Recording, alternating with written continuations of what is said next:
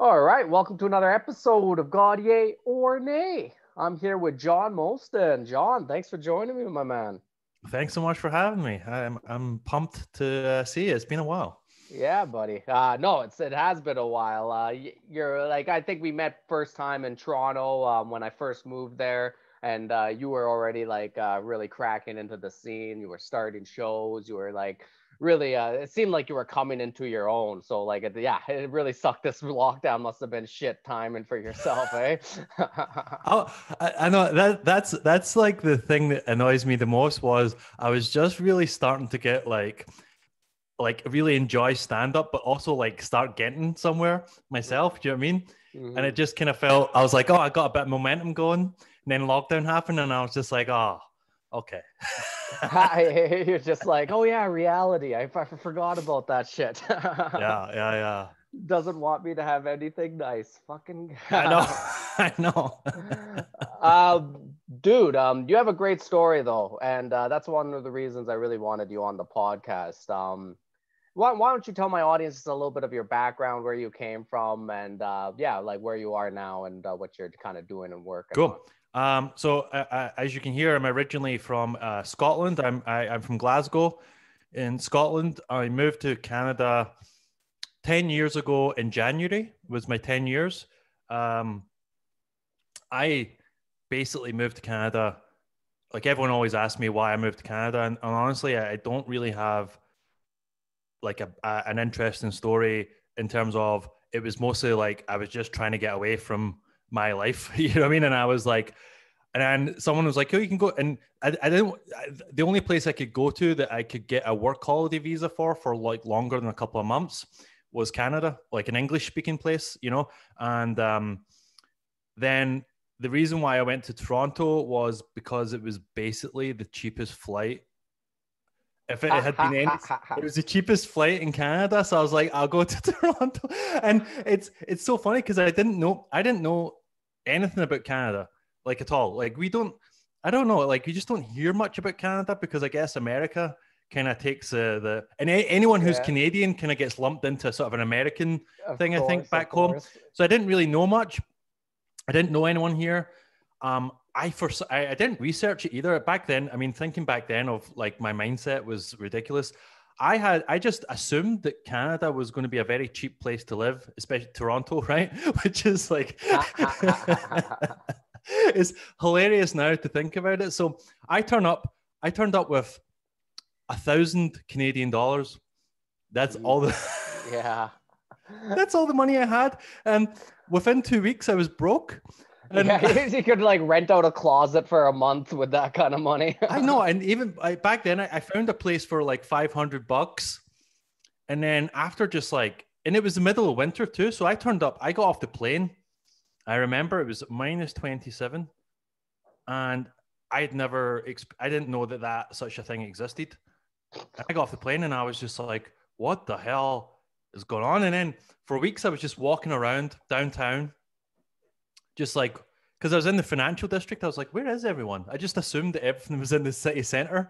Like that's because back home, like there's a city center, like Glasgow has a city center, and all the shops are there, all the people kind of live there, everything happens there. So in my head, I was just like, well, I'll just go down to the city center and see about getting a job, and I'll meet people. And I was walking around the financial district in the middle of winter time, just be like, where is everyone? Toronto's. So yeah, so I did that, and I was here for I originally had only planned on being here for a year.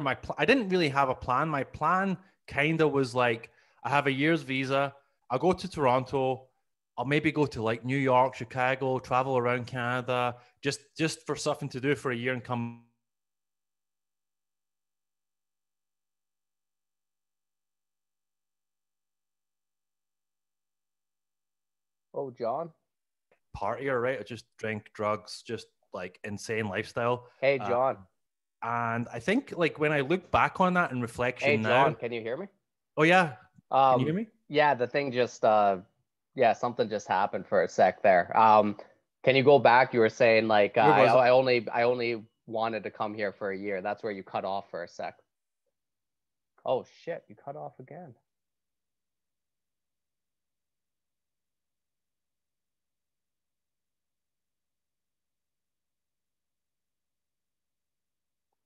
Oh, damn.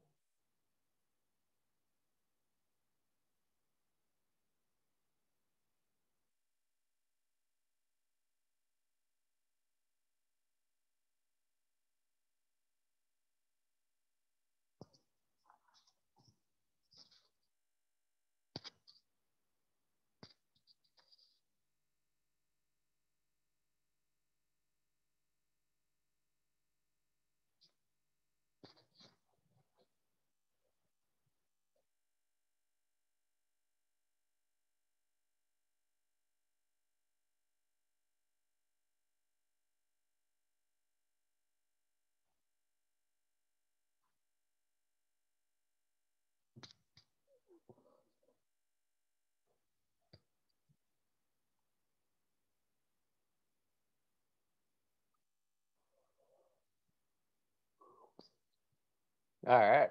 Oh, sorry. I don't know what happened. I think my connection went down. You Yeah. back? Yeah, Can you hear yeah. me?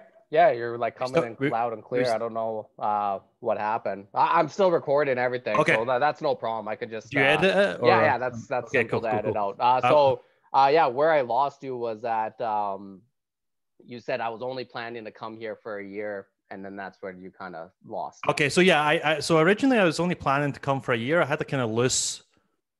I was like, I just want to get out of my life basically because at the time I was like doing a lot of drugs and I was drinking a lot and I didn't when I look back on that time I think I was subconsciously trying to get away. I didn't think that at the time, but I was like trying to escape the sort of like life I'd created back home, which was becoming sort of uncontrollable. But at the time, I was like, I'll go away for a year and hopefully we'll see what happens. That's kind of what my vibe was, and my plan was to just come to Toronto, figure it out, travel, see what happens, and that was it.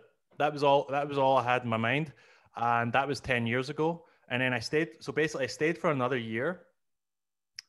Um, and then yeah, and then what actually happened was, you know, instead of like getting away from my life, I just kind of like came to Toronto and met similar people and got into a similar scene of like drinking, drugs, debauchery, because that's all I knew. So then I was just in Toronto for a couple of years doing that.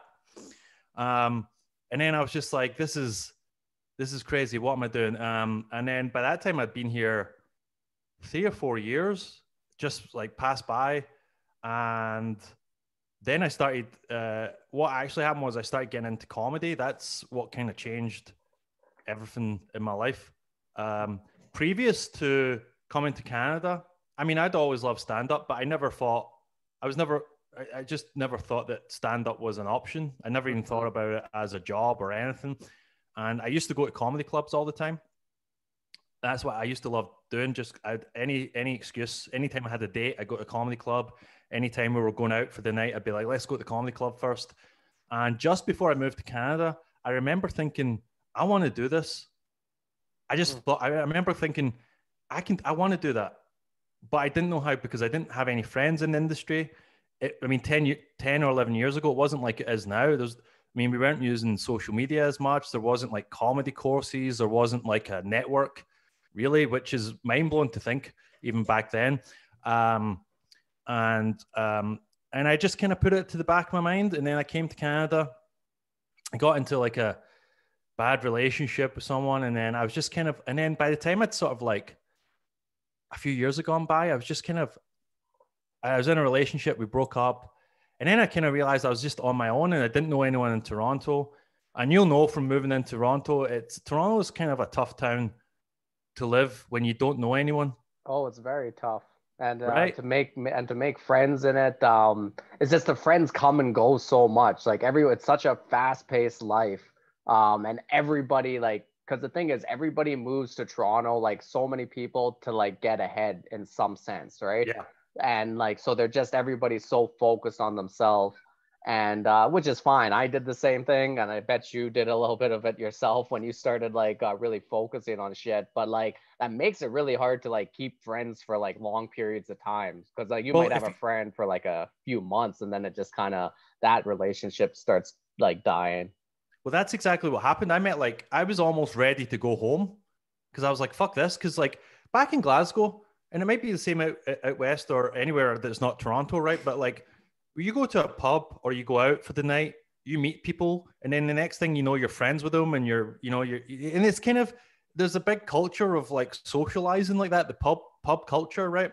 And when I came to Toronto, I was like, I'll just go to a few bars that look cool, and I'll hang out, and I'll meet people, and you start trying to talk to people, and they're just kind of like a little standoffish, which I always find weird about Toronto because no one's actually from Toronto. So you think that people would want to make friends, you know? Yeah, But yeah. even 10 years later, I still have people, I know people complain about that all the time. And the only reason that I have any friends is because of comedy. Because if I think about friends I have outside the comedy, there's not a lot. And um, so yeah, I was I was kind of just on my own. I mean, I mean, I was drinking a lot, and I kind of had enough of it, and I didn't know what to do. So what I actually started doing was I started going to stand-up shows, and just so that I had something to do. And I go myself. You ever know those guys that go to open mics and we're like, why is this guy at an open mic? There's like three people there. Do you know what I mean? I was that guy, Yeah, yeah. which is funny to think back. I used to go to everything. I was always those shows that no one would show up to, but there was just one weird guy that Yeah, turns up. yeah. I was that weird guy. So that's who that guy is. All I right. know, right? But even at the time, I was kind of still like, I mean, I didn't really think too much about actually doing stand up until I was kind of, I don't know, this took a while. And then eventually, like, I just started making friends with stand ups because they thought I was a comic because I was just always at these open mics and stuff. And, Yeah, they start out. So when you up? yeah. And then, so that went on for a couple of years, and I started doing a little bit of comedy, just doing a couple of open mics here and there. Like, but wasn't like, these people that start doing comedy and then they're like, I fell in love and then I just did it every night. That wasn't like that for me. Basically, I did that for a couple of years, like doing like an open mic, maybe every couple of months, not really writing material, just kind of doing it, but like not really. But because at the time I was in a really bad way. I was like, drink, drugs, just my life in general was chaotic. And I was just a real mess. Till finally, what happened was, so by that time, I'd been here for 4 years. I'd been doing a little bit of stand up for like maybe a year or so, on and off, maybe. And I'd done like maybe 10 sets in like 2 years. Do you know what I mean? Yeah. And then finally, I was here without a visa. Like I was here with a holiday visa, and I was like, I can't stay here anymore because I can't, I was like 35 years old or whatever. I was like, I can't live here without a visa and no purpose. But I was starting to really kind of like enjoy the stand-up scene here. And so what I did was I went home. I saved up some money, and then I came back here to do the Humber Comedy writing program and the reason why I did that was for a visa. It wasn't because I was like, oh, I want to study comedy. It was just kind of like, I'll use this as a visa so that I get that visa, go to college, you get a visa after that to work, and then you can apply for permanent residency. So I thought in my mind, I was like, well, that gives me another 4 years. But then what actually happened, and going to Humber Comedy School actually was what changed everything in my life. Because when I got there, again, I was a mess. I was just a mess. I was like, I'd be like doing coke and after hours to 6 in the morning and then going to school, or missing classes because of like just a ridiculous lifestyle. And I was like, why did I save up all this money to come back and I'm still doing the same thing that I was doing? And then what happened during Humber was the Humber course, you get to do everything. You do stand-up, you do acting, you do improv, you do sketch writing. So you get to see the whole industry of comedy, which is stuff I'd never done before. The only stage performance I'd done is a little bit of stand-up. So this was a new world for me, and it was, I don't know, it was hard. And then I was kind of ready to quit. And then we had an end of year show. And for some reason, I was in a lot of this end of year show, even though I don't think I was the best student in the class. I just happened to have all these parts. And we did this show in front of like 200 students. And I fucking, like, everything I did, it just killed. And it just, for some reason, just all sort of came together. I'd never been on stage like that before.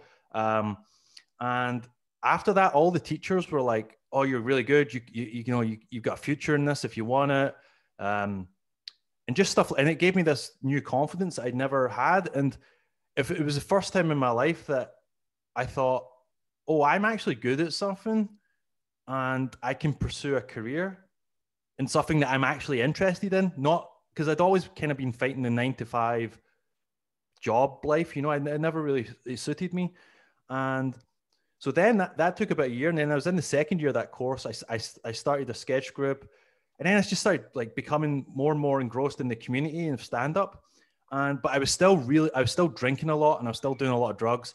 And I just got to the point where I was like, you know what? If I don't stop drinking, then I'm going to ruin this. I'm going to ruin this opportunity. And so I quit. And that, I think that in November there, I was 4 years sober, which is amazing, because I'd never before that, I'd never thought that I would live a life without alcohol, or that I'd be living a creative life of being a comedian and doing like just this amazing life. So, yeah. And that was basically what happened. That was the first 5 or 6 years in Toronto. It was like crazy at first. Then as soon as I got community, and that's what they always say in the recovery community is like, it's like addiction is like people that they're just lost. They're looking, they need they just don't have their community, I guess, right? Mm-hmm. And that's what I found with stand up. So then I realized I was like, oh, I don't need to drink to have friends. I don't need to drink to be sociable. I don't need to drink to have confidence. It's like, I'm involved in the thing and people like me and I'm good at this and blah, blah, blah. So yeah, I quit. That's what happened. And that was 4 years ago. So Yeah, that's my story to the end. So yeah. That's impressive. And like the one thing that's really impressive is like you said that you stayed into the comedy community. And when I first moved here, you were sober and working as a bartender at one of the like clubs for like a part-time job, weren't you? Yeah, I was working at the Ossington. Yeah. People always actually said to me, is it hard to work in a bar when you're sober? And it's like, it's actually easier because you get to see how gross drinking is, from like a sober point of view, where there's people just drinking, getting hammered, or like smelling booze without drinking. Booze, yeah. It's kind of Yeah. like you pour a vodka and you're just like, this fucking smells like bleach. Do you know what I mean? Like, I don't know why people would drink this. So it was never tempting. But yeah, I used to work at the Ossington, and then they had the comedy show there. So that was good. But yeah. Yeah, so that kind of was like what comedy basically, I know this sounds like hyperbole or whatever, but comedy basically saved my life, because I don't think, had I not done that, I think I would still be I don't even know. Because I don't recognize that person from 4 years ago or 5 years ago or whatever. It seems like a whole different. Oh, yeah. Right? Well, honestly, like I think that's one thing we have to like understand as just people now is like you're never going to be the same. Your personality is a constantly changing thing. Like, Yeah. and that matters matters what choices. If you kept down the drinking route, you would have still been a different person than 4 years ago. It just could have went a completely different direction, right? Yeah, and I don't think I would have been doing what I've been doing in comedy or in life, or um I think I would, I don't know. I think my life would still be chaotic. I'd maybe still try to do a bit of comedy, but I don't, or I might have just gone back home, or who knows. It's stopping drinking changed my life completely. Mm-hmm. And the one thing you said when you were telling your story, when you went and did that show after the Humber College thing, you said there was like 200 people. This is the first time people came up to you afterwards and really gave you kind of that encouragement and shit like that. And that really kind of like kind of altered your almost your direction in life, kind of going like, okay, you know what, this is actually like a complete, like this is something we could do. It's actually like that is something I find like interesting, because like I've heard this kind of thing said so many times, like so many young people, they just don't get told like or given encouragement about like anything in life Yeah. sometimes. Like they grow up, they've never had any of that, and like, you know, they stay in like some of those chaotic kind of worlds that they end up creating for themselves because they never get a chance to get any direction. So like I can see like how that could have been so powerful for you. Like you made a big move to come to Toronto to do like the course, and like you were still in that kind of like wobbly area of like, I still have my party life. I'm still like doing this. Like, I'm not sure if I'm like comedy is my thing. But then you did hit this one thing, and then all of a sudden you get this encouragement. It completely changes the course of your life. It gives you that confidence. Like, I think that's like such a powerful thing. Well, see, that's just exactly it. So where I'm from in Glasgow, it's just a very the culture back then was basically like, don't have dreams, just get a job in a factory or a call center, um, marry the girl from high school, get a mortgage on a house in some shithole town, and just drink at the weekends to forget about your dreams, basically. And that's and my family was like, I come from a family. Both my parents are alcoholics, and they're very like unambitious people. And that's not even just them. I mean, where I come from, most people were kind of a similar. It's very hard, poor working class area. Do you know what I mean? And if you had dreams to do anything, they would be shut down because they were like, well, they'd be like, how are you going to make money doing that? Or they'd laugh at you, or just it's just a very negative world where, and I never felt encouragement from my like teachers or my parents or any sort of peers or anything. It was mostly all just negative stuff to put you down. And even looking back in my friends from growing up in high school, when I think about interactions and people that I used to give a lot of time to or respect, I'm like, even those people were putting me down or saying negative things. So you live that life your whole life, and that's what your reality is, you just start to believe it.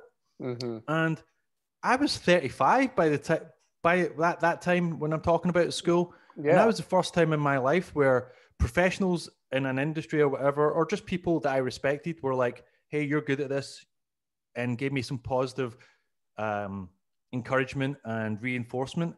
And that had never happened to me before. And that's kind of all I needed, you know? Oh, And 100%. I don't think, and this is why I mean, and right now, I do a lot of therapy and self care stuff to try and like, because that's still in there, even though I know it's not true.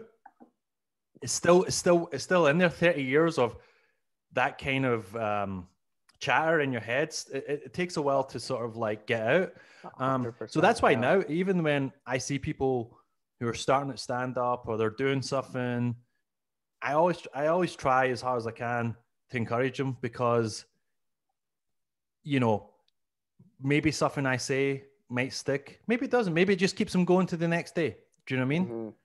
Because, but I mean, but one of the issues I find that I've just starting to learn really is like, we spend so much time worried about the external world and what people think, and we Mm-hmm. don't spend enough time thinking, well, what do I think? How do I feel?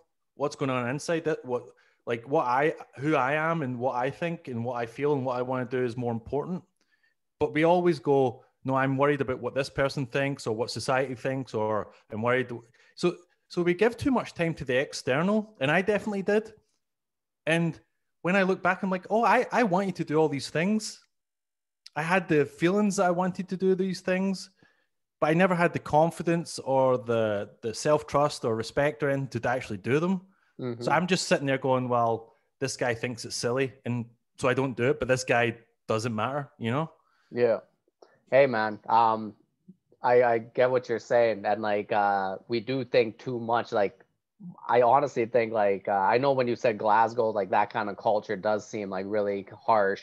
I think there's like that kind of culture all around though, like in a similar sense. Like there is like this thing that tries to keep people from really like looking inside themselves and really getting that self-expression. Because like when you do that, that like honestly, that kind of self-expression can always be the most dangerous for society, just for like the powers to be kind of thing. You know what I'm saying? Like anytime you really try something different, or yeah, if you try something different or try to change yourself to like radically, and like people might go like, hey, what are you doing, or like, dude, don't even talk about that, that's never going to happen. Like you'll get that everywhere. So like yeah, like the how you're turning yourself into a guy who tries to encourage people, like I try to do the exact same thing, especially with young people who are in the comedy game, who I see that are actually working at it, and they're putting in the work, they're putting in the effort and all that stuff. I like to actually go and try to give them encouragement, because like I do understand like how that's needed. And like I try to tell people in any part of your life, it doesn't have to be comedy. Like when you're trying to like change yourself, or when you're trying to pursue a dream, or when you're trying to like actually express something that's like a deep feeling inside yourself, you're going to have two types of people: the people who encourage you to go down that path, and you're going to have the other type of people who will tell you not to, and tell you that you're crazy, or tell you you shouldn't be doing that. And like you should be aware of that, and you should know who you're spending the most time with. Well, that's something that I realized too, because comedy can be a very toxic industry, as we know, right? Mm-hmm. Um, and something I realized was a couple was it, I guess it was 2 years ago. I forget because COVID has just ruined my idea of what time was, but I think it was 2 years ago. Around this time, I went to a 10-day silent meditation up north, a few hours from Toronto, and it blew my mind.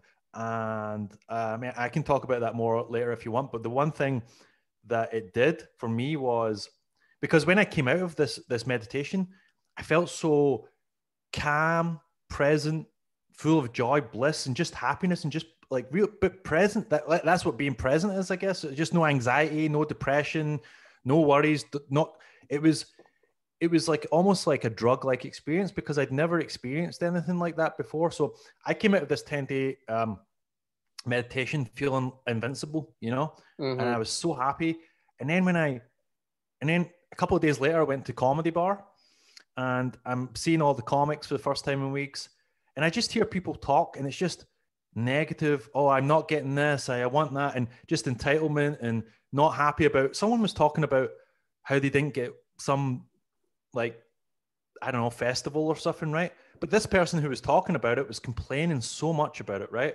And it was just like bringing my vibe down, because this person, if you looked at what their career was on paper and all the stuff they'd done, it's like I would be happy with a career like that. Mm-hmm. But they're just like moaning and complaining, and it was just like, and then so I was like, then I realized I was like, after I stopped drinking, I cut out every toxic person and pretty much every toxic thing that I was doing in my life, right? And then I thought to myself, do I need to quit comedy? Because comedy is a very toxic place. Mm-hmm. And then I spoke to a comedian. It was Courtney Gilmore, actually. I spoke to, who's a very positive comedian. Like she's very Courtney positive Gilmore, you in her said? whole. Who? Who was the comedian? Courtney Gilmore. Oh yeah, Courtney. Love Courtney. So Yeah. Courtney's a very positive person, Mm-hmm. and very encouraging, and very like just has that kind of attitude. So I said, and that's someone who's done very well in their Yeah, career she's stand up kicking as ass. well. Yeah, yeah. So I said to Courtney, I told her this story, and I said, should I quit comedy, because I feel like there's just all this negative, toxic, uh, sort of like energy. Mm-hmm. And she said, like, there's a lot of positive people who are encouraging in comedy. You just need to find those people and not hang out with the other people. Mm-hmm. And I'd never really given that much thought before. And that's what I do now. So it's like, and that's what I did before, but even before comedy, I'd be hanging out with all these people, and they'd all be either not very encouraging of you, or they'd be toxic kind of people too. And I didn't realize that you could just not have them in your life, you know? Mm-hmm. And so that's what I do now, is I try to keep myself with people who are sort of positive. They're trying to do stuff with their life. They're encouraging of me. I'm encouraging of them. We're supportive. And and anyone who comes into my life now who isn't like that, I just don't have people like that in my life anymore. And that was a very powerful thing that happened, because my whole life I'd be hanging out with people who were toxic and negative and not good for me. Mm-hmm. Hey man, and I think that's like a thing now with like a lot of people going through like spiritual work. Like they get to places like yourself where you can be very present, and then you kind of see things. Like that's when you get into that stage of presence with meditation, you can go to a comedy club like that, and like, or you can go to any place where your regular interactions are and just kind of see like the underlying patterns that are like kind of like influencing people. But it's Mm. true, when you get that, like there is that an impulse in you that kind of goes like, oh, should I leave this area? It's too toxic. And like the other thing is like, why not, like the whole world, you can find toxic places everywhere. It's all around us. Like the whole point we're supposed to be doing is like become that like positive like aspect. Like you can grow that positive aspect. You yourself have created so many shows.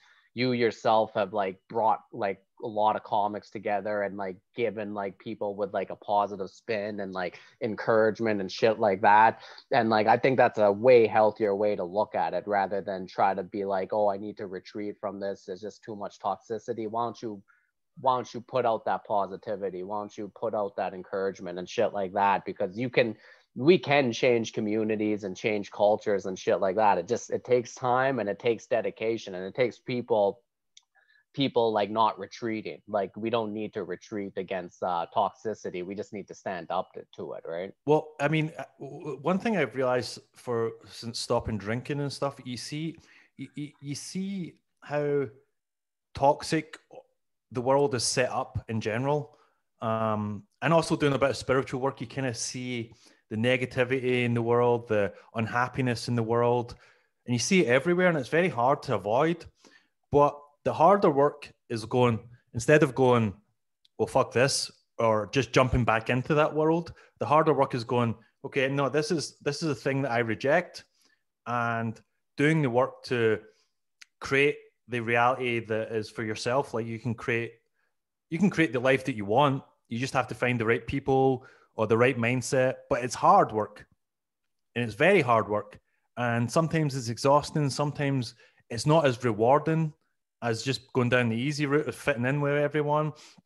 Um, and sometimes it can feel very lonely because you think that you're the only person going Mm-hmm. through that. But what happens is once you get into that world, slowly you find all these other people who are doing the same thing, who maybe are further down the path, and they can help you. Or you find podcasts or books, and there's a world that I never knew existed Mm-hmm. before I got sober.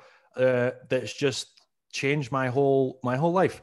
Um, so, but that's the problem. Is it's like you sometimes feel that like you're going to be a social outcast or something like that because of it, because we're also like encouraged to be part of this negative society, right? um and it just takes a bit of work to go, no, you know what, fuck this, I don't like it, it's not working for me. So you got to figure out what works for you. It's what I've realized is our life is too easy sometimes, but it doesn't bring happiness. Easy No. life doesn't bring happiness, man. So the harder things are, the better the reward, really, and the better your life's going to become. I mean, even when I stopped drinking, right?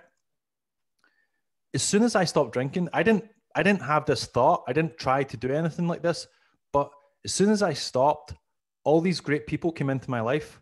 My new friends who I hang out with now, they just appeared. I didn't go, I need to get friends who are better for me or whatever. They just came into my life. They just somehow, once you just, there's somehow you put that energy into the universe, man, it just comes back to you. And I don't know what that explanation of that is, but that is a real thing. No, it 100% is a weird thing.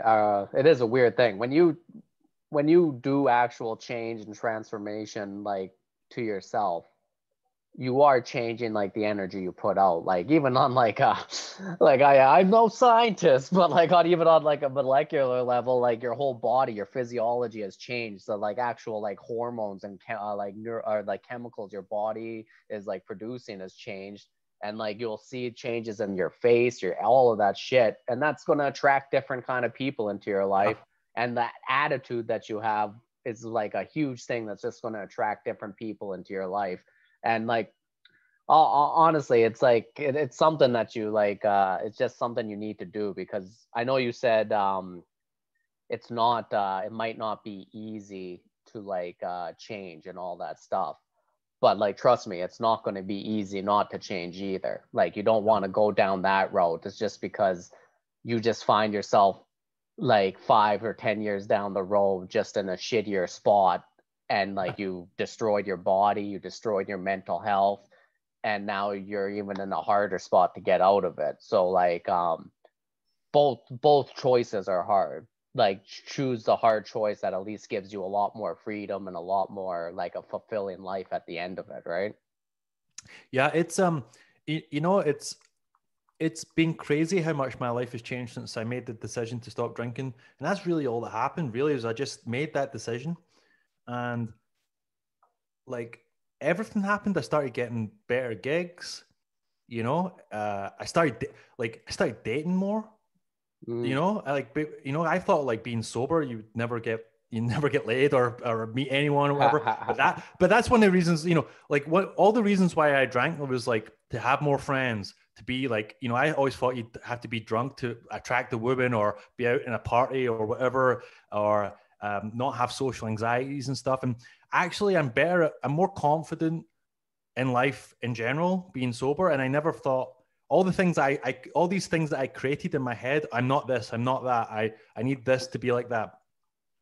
I just changing my mindset, and I'm slowly and again, that's been 4 years, but I feel like this next part, my mindset's changing even more because I just started my own business, which I never thought I could do. That's what I did during lockdown, and that's created a new world as well. Mm-hmm. And then because I just started to did this new business, it was just going great, and I I was like, oh, I can also do this. It's like you just need to. It's hard to even explain, but it's like you just change your mindset, and you can change your life. And it seems like an easy thing to say, but it's really hard because there is you've you've got these bad habits, or you've had these you've grown up thinking a certain way. But the reality is, you don't have to. You can reject that, and you can Mm-hmm. create the life you want. And I'm start even now. I'm starting. My mindset's changing again. You know, for It even a should. better reason. So It's always changing. Like you have to just kind of understand that, like get that understanding that it's always changing. So like that's you control the direction of the well. change. See, this is the thing. So I never thought I would ever even be able to stop drinking and stuff. And the reason why I will talk about sobriety and stuff like that is because I didn't know it was possible to do this, and I just need people. I want people to know that if they're stuck like that or they're having problems, that you can get out of it. Because I'm I was a mess. If you'd have known me 5 years ago, I was a fucking mess. I was a loser. I didn't have anything going on with my life. I didn't want to have anything going on in my life. You know, I was just, I, you'd look at someone like me and be like, this guy's just a waste of space. Mm.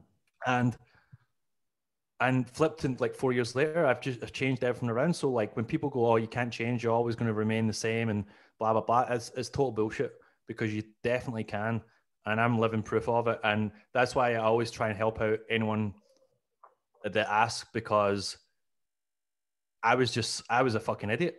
Do you know what I mean? Mm-hmm. And I can do it. I'm no one special, you know. So But I what just so when you like decided to like become sober, like how long of a process was it? Was it literally just like one day you just spent like mm, fuck this, or was it like an overtime kind of thing? it was a bit of both. I explained. So I kind of was like, I noticed a few years before I got sober, I was kind of in this place where I was like, I didn't like drinking. I didn't like being drunk. I was kind of just, it was, I was, I was trying to quit. I didn't think about quitting full stop because I didn't even, again, I didn't think that that was a thing. I kind of was like, okay, I'll quit for a few months. I'll quit for a month. I'll quit for 6 months. I'll quit for 3 months. But I always knew I'd go back to drinking. So this went on for a couple of years. I tried to stop. A couple of months down the line, I'd start drinking again. So, and then what actually happened was, and I never like, people always talk about like a rock bottom or something, but there wasn't really a defining moment. One day what actually happened was I was doing a show. Do you remember Hotbox? Oh yeah. The place there, right? So for anyone listening, it's like a show inside a cannabis store. So everyone's smoking weed. So I'm there doing a show, and I come out, and I'm a little bit buzzed from the smoke. You know what I mean? Like you come out that you never smoke anything there. You come out high as anything. Right? Yeah. So I come out of there, and I'm with Ben Boschman, another comedian, and he's like, "You want to go see a movie?" So we went to see a movie. Before the movie, I had one beer. He had a beer. I went to see the movie with him. The next day, I woke up and I was like, I'm done with drinking. And then that was it. That was it. It just one day I woke up and I just didn't do it. I mean, don't get me wrong. I tried all these times, but there wasn't like, it wasn't like sort of pre-planned. It just kind of, I woke up one day and I was just like, you know what? That's it. I'm done. And then I read a book as well, which afterwards and as soon as I finished this book, and I recommend it to anyone who wants to get sober, it's called Stop Drinking Now by Alan Carr. Oh, I've heard this book so many times. Like it seems like it's like the Bible of quitting drinking, eh? Well, I mean, I haven't read it since I read it, but like it just put drinking into such the way he describes alcoholism and addiction and sobriety and stuff like that. It was just so easy to understand, and it made a lot of sense. Things that's when you read it, you go, "Oh, that's so obvious. I never thought about that." And when I read this book, I was like, "There's no way I can read a book and I'll stop drinking," sort of thing. But I don't really know, but I kind of felt that I was being hypnotized or something when I was reading this book. Or maybe that's the wrong thing. I think my mindset was changing as I was reading this book, and the way he did that was changing my mindset. So it felt like I was being hypnotized because I could feel my mind changing. And I remember I turned the last page, and I was like, I don't want, and I've never wanted to drink ever since. There's been a couple of times where I thought about it. And one time I was in Montreal, and I was just like, fucking, I don't know what had happened, but I was really pissed off, and I was like, you know what, I'm just gonna go have a drink. Fuck it. And I walk into, and I was going to do it. I was just going to have one beer. I wasn't going to get drunk. I was just like, you know what, I want to see if I can just have a beer, because I felt a bit lonely being sober. I think that's what it was. I was like a little bit lonely, so I was like, maybe I can have a beer, and then I can go back into like society, if you know what I mean. And I walk into a bar, and I was like, I'm going to do it. No one was around, so I was like, I wasn't going to tell anyone. I was just going to do it.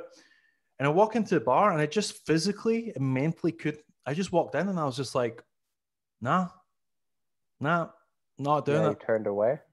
And I think this book just changes your mindset, and it just how sticks. Like what does it kind of tell you? Because I know like everyone who's explained this book to me, it really, from what I remember, it's like he really nails into like just the benefits of alcohol, and just like realizing that it really isn't much, right? He basically breaks down the myths of the lies that we've been told about alcohol, what alcohol actually is, what addiction actually is. He puts stuff in such simple ways. I wish I could remember the book more, but like, I remember one part of the book, he was like, you know, he just, I can't even, I wish I could remember more. Sorry, but he also breaks down why things like 12-step in any recovery program doesn't work. I remember because he says like, because I think he said the people that are in recovery or doing AA, they think that they're in AA because they don't want to drink. You're using a support network to stop them from drinking. But what actually their mindset is this, that they think they're missing out something in their life that is good for them, but they can't have it. But what he's saying is basically like, once you get in the mindset of going like, this is not good for you, like you wouldn't drink a bottle of bleach under the sink, I think was his example. And it's a poison to your body. So you're not actually missing anything. And I think what he was saying with like recovery communities, which do good work, but what he's saying was like why people go back on the booze or they relapse and stuff is because they go, oh, I'm missing something good here and I want it back. But what they don't actually realize is the cause of their misery. He probably says it in a more elegant way for sure, but like, but it just made sense. No, that does make sense. And actually, since then, I've read his book about smartphone addiction and emotional eating, and he basically says the same things but uses it with smartphones. And it's like, because alcohol is such a big thing in society. It's like you drink when you're happy, you drink when you're sad, you drink to socialize, you drink on occasion. Everything's geared around drinking. And honestly, my the way you said it with like dating, that was freaking like when I'm dating, like I usually go like, hey, let's go grab a drink kind of thing. Yeah. Especially when I was in Toronto, like I loved like Toronto just has like the best restaurants and bars and shit like that, and there's just hundreds of them you always want to check out. Like that was kind of my thing. Like, what do you change now with dating when you're like you don't even because I guess you don't want to go to a bar anymore. Or... Yeah, dating, you have to put a bit more thought into your dates now. Because you can't. We're going fucking parasailing. Yeah, exactly right. But that's the thing. You can't set the bar too high because you got to go on a couple of dates, right? You gotta slowly go. But so, dating, I find is still not. I'll be honest. I'm more confident to ask someone out now. So that's a new thing for me. I never used to do it because I was too scared. I was too shy. I was too scared of rejection or whatever. And I would only ever approach girls when I was drunk, and they were drunk, because I guess I didn't have the self-confidence or belief in myself. So, and what I realized is, girls are, I think a girl, or most people want to date someone who isn't a fucking mess, right? Yeah. So girls are more interested in guys who actually are sober. Do you know what I mean? Because, they've dated fucking idiots or people who are abusive, or they're, they're just a fucking mess, or how many other stories that alcohol or drugs or whatever has been. So, but the only difficulty I find is, if someone else drinks and they're used to drinking, is I think they get a bit weird being on a date sober because they use a drink to calm their nerves, right? Mm-hmm. So then they worry that people are always like, oh, do you mind if I drink? And like, I don't care. Like if someone drinks, it's not, you're not going to, I think there's a world that you think if someone puts a drink in front of me, it's going to trigger me to drink. That's not how alcoholism works. Do you know what I mean? That's not going to, maybe for some people, but I don't think for most people it's like that. And so then they'll either have a drink, but then I can see they get nervous about how much they're drinking because they feel like I might be judging them or something, right? Yeah. Which I'm not, right? Or the opposite, where they're sober and they're very nervous. So it takes you have to, it's got me better at like things like small chat and conversation, making people feel more comfortable, because if you drink, then you start gabbing and stuff like that. You have a couple of drinks, you're loose. Yeah. So I need to be the person that comes and brings the energy on a date.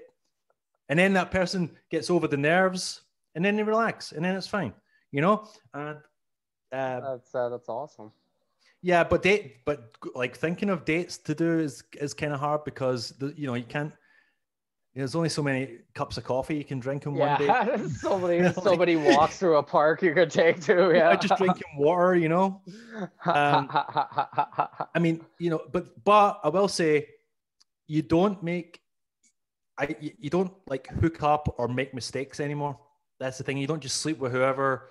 You don't sleep with toxic people. You don't date toxic people because you know you can see those people now, and they just you attract a different type of person when you're sober, I think, as well. Hmm. Um, so yeah, it is difficult. Toronto's a difficult place to date in general. Oh, you So think so? yeah, I think so. Okay. Maybe maybe that's just a me thing, but I No, think no, I like I've been to many cities. I thought like just I don't know, maybe I'm just thinking like Toronto size is kind of the reason it's like not too bad. Like I no, there's always a thought it's a hard place to get into a relationship. yes, that's what I mean. That's what I Yeah, mean. okay. You can go on a date for Yeah, sure, but going on a date's not too hard there, I didn't think. yeah. But But what relationships actually harder, yeah. happens with things like dating is like when you drink when you're dating, you can go on a date with someone, and maybe you don't even like them that much, but you have a few drinks, and then you can end up hooking up with them or whatever, right? Hmm. But with this now, it makes you go, okay, who am I looking for? What is it I'm looking for? Is it a relationship? Is it whatever? And then you kind of go, what kind of girl am I looking for? Those are the things I never really asked myself, right? So you start thinking more about what you want from Oh relationships. yeah. And that's another thing with Sprite. It's not just dating. It's like you start thinking, what do I want more out of life? You're not just wasting it, you know, Yeah, yeah. being That kind of goes sauced. back to your like earlier saying of just like we're always so focused on the external, like we need to go inside and go internal and like actually ask those questions. What do I want? What do I feel? Like those things because you want to create the life of what you want rather than like going for whatever, like worried about what everybody else thinks, right? Yeah. It's crazy that we spend so much of our lives worried about what other people think, and no one's thinking about you. That's the thing. They're all yeah, No one's thinking. yeah, No one cares. The only thing, see, people, what I've realized is the real people in your life, when you do something good with your life, are very encouraging, right? But if you're not, and people will build you up, and anyone who's negative is just someone who's projecting their own bullshit onto you anyway, so you can ignore them anyway.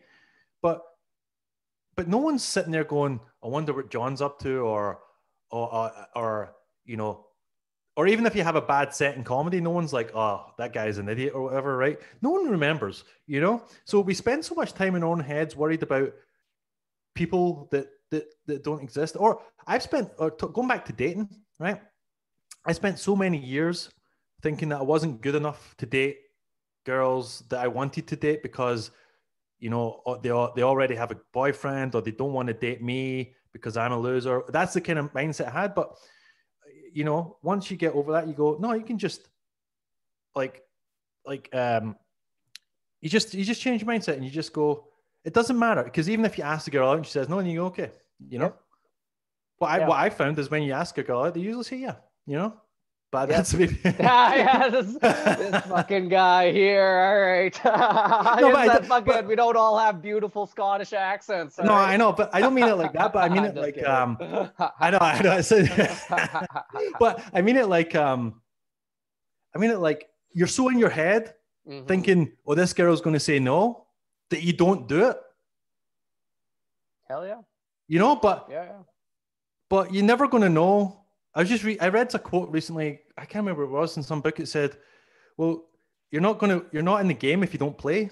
You know, and that is like if you're not if you're worried about doing stand up comedy, so you never do stand up comedy, which I did for years. You're never going to get anywhere. If you're not writing jokes, you're never going to get better at comedy. If you don't ask girls out, they're not going to know you want to date them. You know, so you know if you don't take the chances to change your life, nothing's going to change. Hell yeah.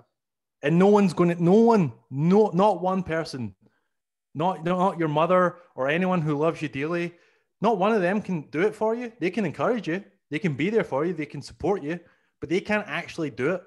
Hmm. And like, You gotta do it yourself. hell yeah. And also just realize that rejection isn't that bad. Like, It doesn't matter in the dating world. It doesn't matter in your career world. Like asking for what you want. Like we're always so fucking scared of doing it.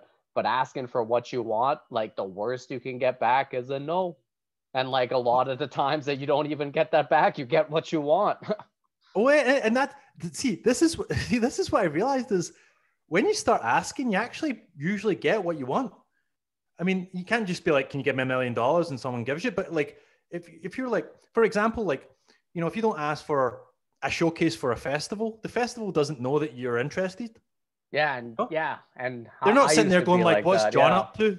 We want John. Yeah, you're like, why don't they think of me? It's I like know because they there's a should. They should. If you're thousands. listening from festivals, you should think of me. But anyway, but what I mean is, I would sit back and go, I wouldn't ask for a spot on a show when I was new because I was worried I wouldn't get it. I wouldn't ask for a festival spot. I wouldn't ask I wouldn't ask for anything because I didn't think I deserved it, or I thought I'd say no, or I created the external thing of this, put out that energy of like, oh, well, I'm going to get rejected, so I'm not going to bother. And what actually happens is generally people go, you say, yeah. Or one time I didn't get a showcase just for laughs. It was my friend who was booking the show, and I got mad at him and I said, "What? We've been friends for this long, and I worked for him for Empire Comedy, right?" And I was like, "Why are you not putting me on the showcase? I mean, did I not get a shot, right?" And I was like, sounding very entitled when I come back. But he said, he's like, "You've never asked, so how do I know that you want it? I can't just assume." Yeah. And then I was like, "Yeah, why should I be so self-involved to think that he thinks that I want a showcase, right?" Mm-hmm. So again, that's another thing I've learned in sobriety and like, you know, trying to do stuff with your life is like, you got to ask for things you want, you know? And again, if they say no or you get rejected, that's fine. And then there's another path to go down. Hell You yeah. know? Or you maybe have to, or whatever it is you want, you might just have to work it a little harder to get it because say you didn't get a showcase for Just for Laughs, just let's use that as an example. You go, okay, well, maybe I'm not working hard enough. Not enough people are realizing maybe I'm not good enough to be on the festival yet. But that doesn't mean I don't ask again. It means I go home, I start writing jokes, I start getting on stage more, I start trying to figure out my voice, or I start trying to figure out where I've gone wrong. So, and what I used to do is like when things would get hard, I quit and go, fuck it, right? But what I realize now is a failure is a good thing. When you fail at something, you learn. It's not a failure per se. Failure is a bad word. It gets a bad rep. But when you fail, it's just a learning point. You don't actually fail and that's the end of your life. It just means, what did I learn from that? Did I not prepare? Am I not ready? Or was this the wrong person to ask or whatever? Mm-hmm. And then you just learn and you go, okay, how could I do that better next time? Or what was the learning point? So that's what I've realized. I was always so scared of the fear of failure. But now I go, what's the learn? And I fail all the time. I get bomb on stage. I fuck up my business.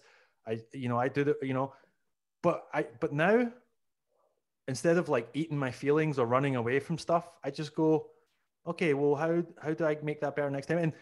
And the thing is, if you fail at something, no one cares, no one remembers. Yeah. The only person who remembers is you. Yeah. So Yeah. you just have to go, okay, let's just pick yourself up and let's go again. And then I find that you learn so much about yourself and about life by fucking up. But you got to try. You You gotta got to try. try. Yeah. No one's handing you anything, you know? And even if they did, you wouldn't enjoy it. So that's another thing. You got to enjoy the process of what you're doing. You got to try. You got to fail. You got to pick yourself up 1,000,000 times. You got to be rejected 100 times. You just got to keep going. And you just got to not quit. Mm-hmm. And every time you fail, you just figure out a different way, right? And that's kind of my mindset now with stuff. But it's taken I'm 40 now, so it's taken almost fucking half my life to figure that out.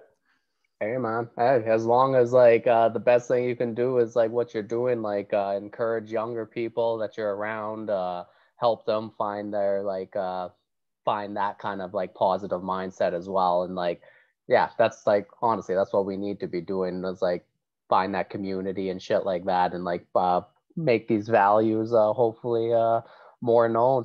But like, hey John, fucking this was amazing. I gotta Oh, is that ask you the question of the podcast. So, okay? John Mostyn, God, yay or nay? God, yay or nay? Like, does Yeah, God exist? Is that what you're asking? yeah, like yeah, yeah, Well, that's a yeah. deep. That's a. It is a deep question. You That's want it why. just a yay or nay, or do you want? No, well, actually, you can if that's what you want to give. Or a I lot of think people I go a don't. little I bit don't. more. I don't think. I'd like to think. I'm not against the idea of God existing. I hope there is a God. I don't know. I'd like there to be. I don't know. I don't think the. I'm not. I don't know if I'm a fan of the religious gods that are currently people. I don't know. Religion I don't like too much, but I like the idea that there's a God. I'm not against the idea of it, but I don't like the idea that there's not a God, because then there's kind of like, like atheists, like they're always the most atheist people are the most miserable cunts you'll ever meet in your life, because they get nothing. Well, the one thing I do like about religion is it gives you faith and it gives you a purpose, because that's what I like about people who are religious. They have faith in God, so it gives them a purpose to do stuff in their life because they're doing it for God. So even if you don't believe in the religious God, you got to believe in something to make life have a purpose. So I say yeah. Okay. That's the easier answer. Is that? Yeah, man. I like that answer. It's can't complain about that. All right, John. This was great. Oh, thanks so much. Yeah, actually, like I want you to like let people know where they can get a hold of you, but tell people what you've been working on during the lockdown, because people in Toronto would definitely be interested. You started like a little business when comedy went down. I started a vegan pie delivery service. So all the sort of classic pies that I grew up with, shepherd's pies and steak and ale and all those kind of good stuff. I realized during lockdown, because I had nothing to do and I didn't have any money and stuff. I was like, I should do this. And that's another thing I'll say quickly is, um, when years ago, I thought to myself, someone should make a vegan pie business does all the classics. That's not meat, right? And I was like, because I would love that. That's what I thought. I was like, I would love that. I would buy that all the time. But in that mindset, I thought someone else should do that. Mm. Never thinking it would be me. And then I just did it. And that's one thing I'd like to say at the end. I just give yourself permission to start something. That's the biggest thing I had to do, is just give yourself permission to do it and just go for it. I just started. People always ask me, how did you, because it's going very, very well. It's called the Pylander. You can hit me up on Instagram, or I'm getting a website up pretty soon. So you can hit me up there. But the biggest thing I learned from that was I was like, I didn't think I was the kind of person who started a business. That's for other people. That's what I used to say. That's for other people, right? But you can just do it. And if you get out your own way, you can do amazing things in your life.